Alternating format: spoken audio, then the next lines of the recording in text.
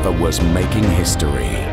2015, he becomes the youngest DTM champion ever. But after this, he reverses out of the DTM.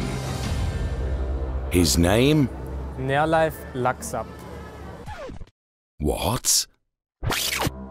Pascal Wehrlein. Oh yes, of course. We just rewind history. Pascal Wehrlein comes back into the DTM. He's still very young, and the 2 years in Formula One didn't make him slower. But the DTM cars and the Hankook tires did change in the last 2 years. There are a lot of changes. For example, no preheating of the tires via electric blankets. This is a big difference to the year 2015 because this changes everything. And the other big change is less downforce. These are the two most important points for me. Anyway, at the first round in Hockenheim, Pascal collects points already. And then at the second round here on the Lausitzring, he even drives onto the podium. So,